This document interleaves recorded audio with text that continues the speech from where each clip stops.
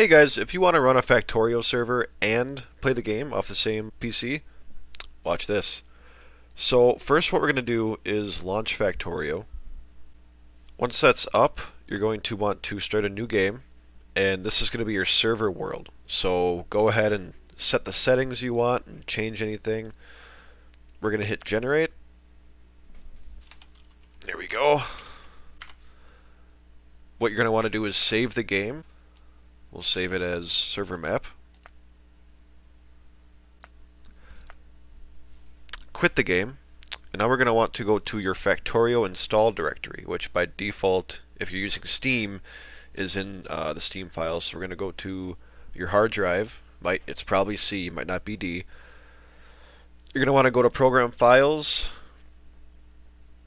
Steam, Steam Apps, Common, Factorio, and this is the folder we're going to want. So we're going to copy that Factorio folder, and we're going to make a new folder somewhere. It can be on your desktop, it could be in your documents. We're going to name it Factorio Server. Open that up, and now we're just going to copy all of the contents of this into that folder. There we go. Once that's done, we can close this. So here we are. We've got our server folder. This is what that's going to be. Next step is to go to app data, which you go to by typing %appdata% in your search bar. Find that folder. This is the location of it.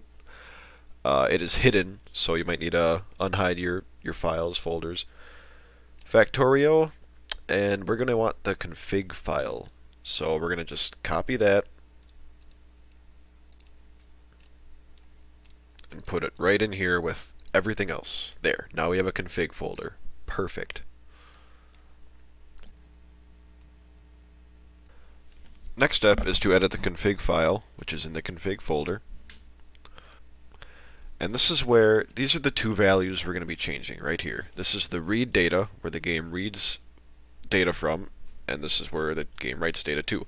So, we're going to go back in our Factorio server folder, and data, that's where we're going to be reading from. So we're going to come in here, right click anywhere, click on properties, and we're going to get the location of this data folder. And we're going to slip that right in here. Copy, paste, and there we go. Users, McKey Desktop Factorio Server data, and that's exactly where this folder is. So we're perfect there. And you might not have the same path, but the folders will be the same. You'll need your data folder, and you just copy whatever that is into this area. Write data. This is where the game is going to write data to, and we want that to be this main Factorio server. This is going to be our server folder, is where we're going to be writing to. So we'll go to properties and same thing. We'll copy that. We'll paste it right here. And we want to add the name of the folder on there yet. I did it up here with data. I snuck it in there. So we'll copy that. Factorio server. Perfect. And that's all we need. You can come down and read this and change some of these things if you like. For now, we're going to save that and close it. We're done with the config file. Now, the next thing we need to change is this file right here, the config path. So, we're going to edit that. And now we're going to want this to be our config folder. We're going to want this to lead a path to our config folder. So, I'm going to come here, get the properties, grab our config folder location, and you're going to want to paste it right over that. Don't forget to add the actual folder /config. Excuse me. Save that. Close that. Close this. Next, we need to create the bat file, which is actually going to run your server. Bin 64. This is where we're going to put that. So, let's new text document. That's fine for now. We will edit it. And what you're going to want to put here, first of all, start wait. That keeps the command window open so we can see what's going on. Factorio.exe. That's the name of our, well, it's lowercase, so make sure you follow cases. Cases are very important with this. And we're going to want to start the server. We're going to want to start, let's see, I forgot the name of our map. Go back to our Factorio Server folder, click on Saves, servermap.zip. Actually just copy that name right away so we don't get it wrong. Start server, servermap.zip. Then we're going to want to add a server settings folder. So we will type server-settings. And I forgot to make that, so let's go make that. Well, we actually don't have to make it. It's sitting in data. So if you click on your data folder, you'll find a server settings.example. And that's what we're going to use. You can use, you can take all these, the whitelist, you can generate a map. I haven't tried this, but these are all files you can take and do what we're going to do. I'm going to show you right now what we're going to do with this. So copy that, go back to our main Factorio server, paste it, change the name, get rid of the example and one of the periods, dots, so we have a server settings.json. Now we're going to want to edit that, and this is your these are your server settings. That's the easiest way to say it. So we will put McSwagger's server dedicated server runs from 9 p.m. to well, let's make this little 9 a.m. to I don't know, 3 p.m. or something. U.S. Eastern Time. Max players will do 4. Okay, so this is something you need. You will need credentials to be able to log in and play on the Factorio server to be able to make it public. Even if this is true, if you don't have your credentials, it's not going to put you on the public list. And to get this, you can log into Factorio.com. Well, this is your Factorio.com account. So my nickname is Swagger. And now here you can either use your password or a token. And these authentication tokens you can get from Factorio.com. And they may be used instead of your password, which I don't want to type in my password, so I'm going to use a token. I don't know what it is. It's pretty long, so I'm going to do this.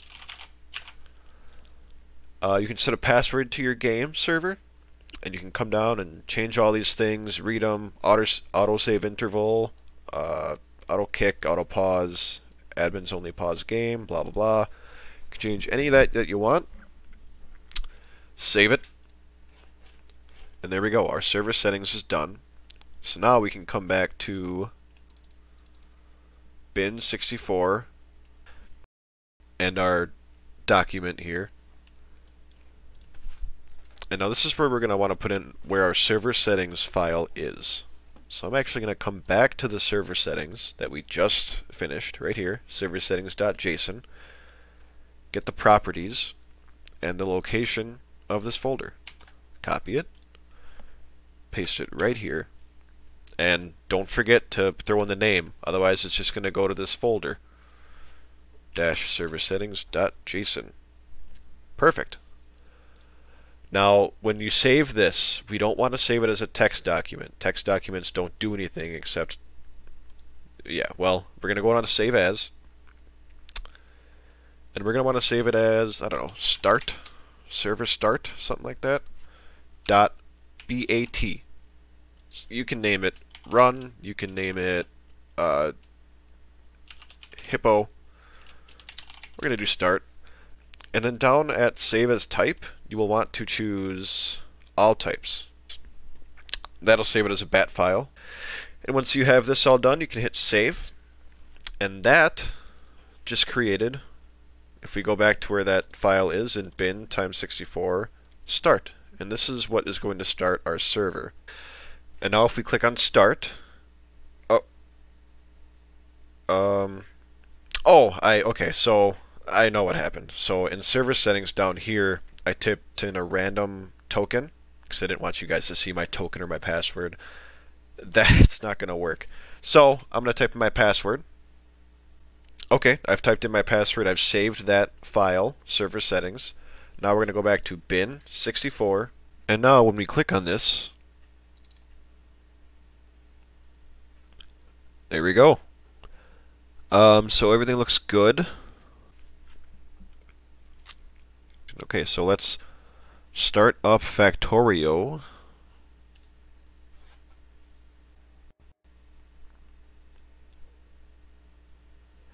Now we're going to want to go to Play, Multiplayer, Browse Public Games, and the easiest way, oh, see, it's right here. But, you know, as it gets older, the easiest way is to type in what your server is. We'll click on that. And there we go. Hello, everyone. Nobody's here, so... And as you can see, there's a little bit of lag. That's because I'm using a Wi-Fi connection to host this server. If you have Ethernet, that is the best way. It's going to be the most reliable. So now, let's go through some troubleshooting.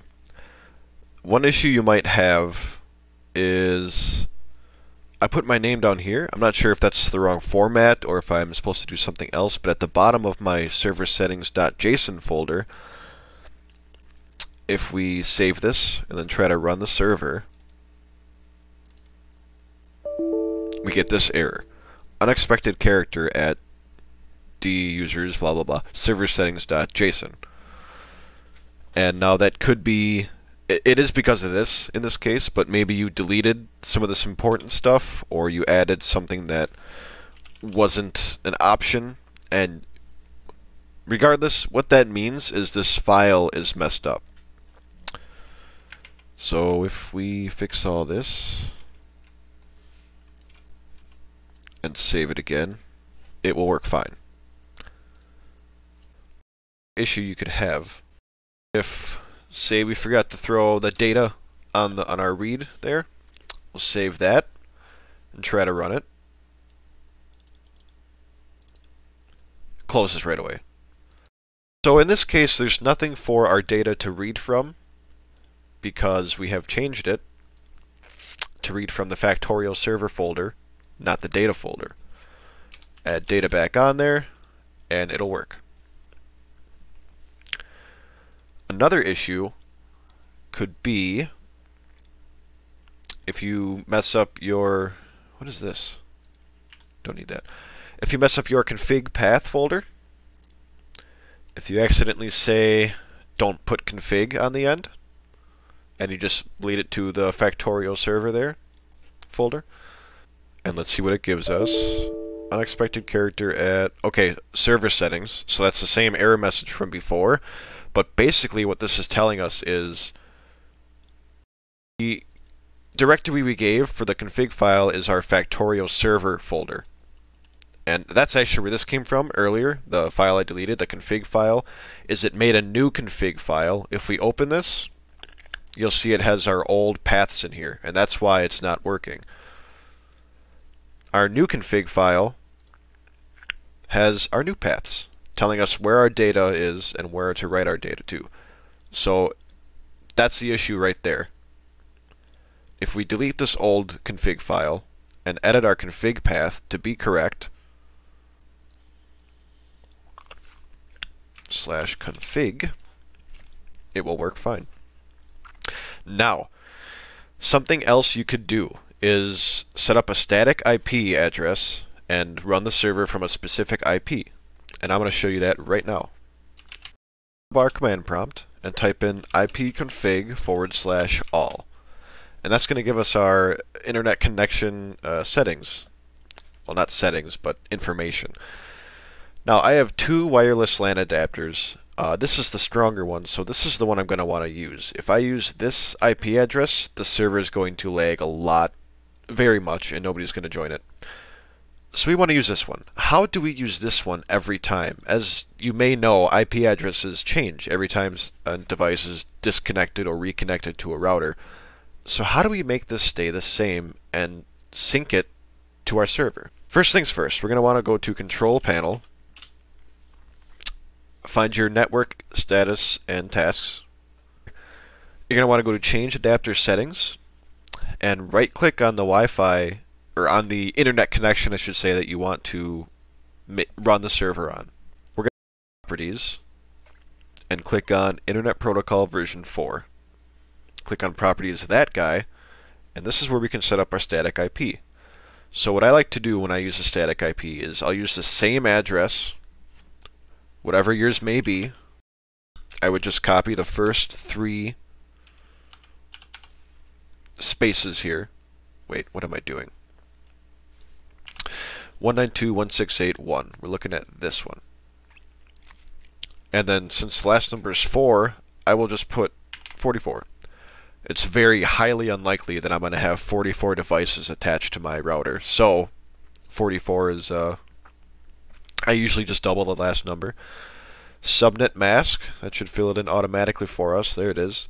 And then the default gateway, that would be 192.168.1.1. And you may need to set up a DNS server. Usually not. Hit OK. Close that. We can close this. Close that. And now, to tell the server to run off of that IP and use that specific internet connection, we're going to edit our start file. And we're going to add in right here bind 192.168.1.44. That's our static IP. We want to bind that IP to this server. And I guess you could also put in the port, which is the port for Factorio that it needs is 34197. There we go. Save. And now the server is going to run off of that IP and that port. Let's hit start. Server connection resumed. And now, as you can see, it's running off of 192.168.1.44, our internet connection that we want the server to run off of, port 34197. And that's basically that. We will quit this, close that, and there you go. I hope you enjoyed, and I hope this is easier. I left some links in the description. Useful articles and forums for you to look at if you need to for reference. And I hope you can get it working. Feel free to comment if you have any issues or if you got it working. I'd like to hear about it. Thanks for watching.